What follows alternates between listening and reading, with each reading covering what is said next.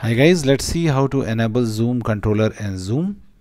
So in iPhone, so just open settings, the gear shaped icon, settings, scroll up and find accessibility, tap on it, and now tap on zoom,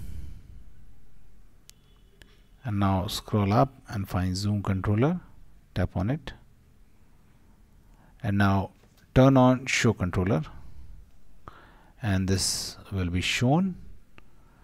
Now when you will tap on it, you can instantly zoom in. When you tap on it again, you can zoom out.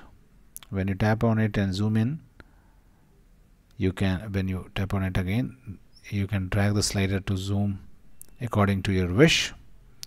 You can choose region, where you Windows zoom or full screen zoom. Okay, and if you want to hide it, you can hide controller. Thanks for watching. Please do like the video to support us.